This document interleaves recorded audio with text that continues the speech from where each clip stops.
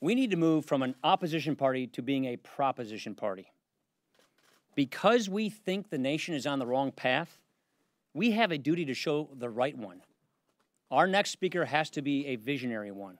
We need to update our House rules so that everyone can be a more effective representative. This is, after all, the people's house.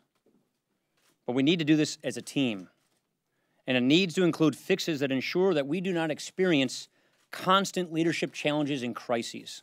I cannot and I will not give up my family time.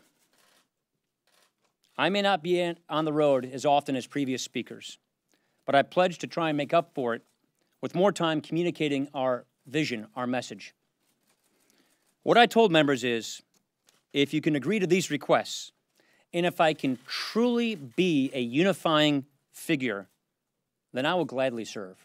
Now more than ever, we must work together. All of us are representatives of the people, all people. We have been entrusted by them to lead. And yet, the people we serve, they do not feel that we are delivering on the job that they hired us to do. We have become the problem. If my colleagues entrust me to be the speaker, I want us to become the solution.